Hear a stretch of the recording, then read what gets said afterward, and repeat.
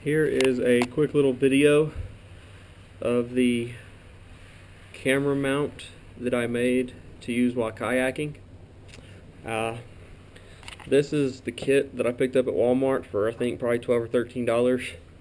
Came with the HDMI cable, the mini tripod, and a bag for your camera. One thing I was really wanting was the tripod. This is how it came. It did have another leg, but it pretty much broke off when I took it out of the box, so I'm glad I wasn't actually using it for that. This is actually what I was wanting off of. It's the ball head.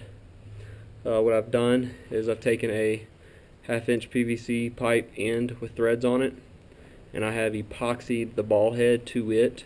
I went this route because the threads on here, if you shave them down a little bit, you can put the ball head down on it a little bit, and it allows you to fill the ball head up with some epoxy, and I think it gives it a lot better hold.